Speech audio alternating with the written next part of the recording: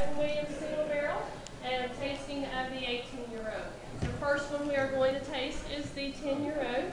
And this one, as you look on the bottles, each of a single barrel bourbon is hand labeled. You will see, there you go, you don't have to stand after all.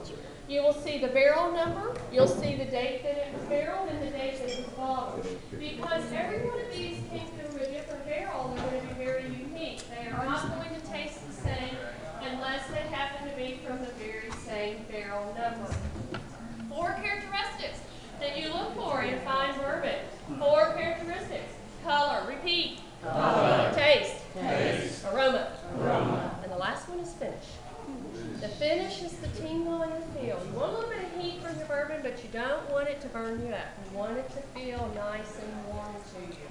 All right, so starting with your right. See, mine's backwards, so I'll have to stand around and I always have to do this when I get you on the right one. The one on your right is your 10-year-old. I'd like for you to pick that 10-year-old bourbon up, and I want you to tilt your glass just a little. And we're going to talk about the color of the 10-year-old here. If you find a little bit of light, like right here is a perfect spot. Get a little bit of natural sunlight. How would you describe the 10-year-old Evan Williams? Amber. Now let's talk about amber for a minute, because I will always